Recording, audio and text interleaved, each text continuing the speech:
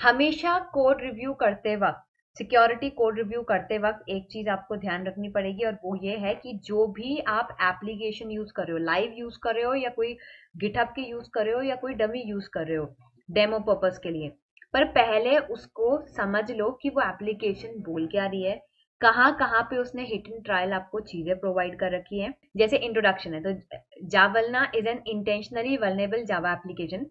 It is created for educational purposes. It is intended mainly for Java developers. Javulna is a movie related application. ठीक है, तो ये movie related application है जहां पे आप लॉग इन भी कर सकते हो, लॉग आउट भी कर सकते हो, read information about movies, bye movie related objects, send messages to the other users of the application. The formalities are far from complete or coherent. They just serve purpose of demonstrating specific vulnerabilities. This document contains exercises which can be done with Javulna to understand how to exploit and how to fix the vulnerability. तो ये application बहुत amazing application है.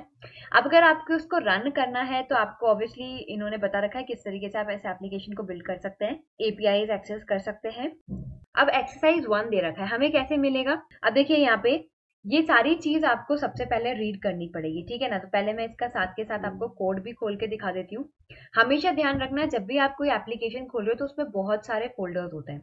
कई बार काफी students मुझे बोल चुके हैं या डेवलपर्स मुझे बोल चुके हैं कि कोड बहुत बड़ा होता है, तो हम उसमें से बग्स कैसे फाइंड आउट करें, किस तरीके से बग्स फाइंड आउट हो सकते हैं, क्या उसका मीडियम रहेगा. तो सारी लाइंस में कभी भी बग्स नहीं होते. बग्स वहां पे होते हैं जहां पे एक्चुअल में कोई इनपुट फील्ड है, कोई यूआरएल है, कोई सेशन है, कोई भी ऐसी चीज है जिसकी वजह से वहां पे बग्स शो हो सकते हैं. तो हमें वही पॉइंट्स को पॉइंट आउट करना रहता है.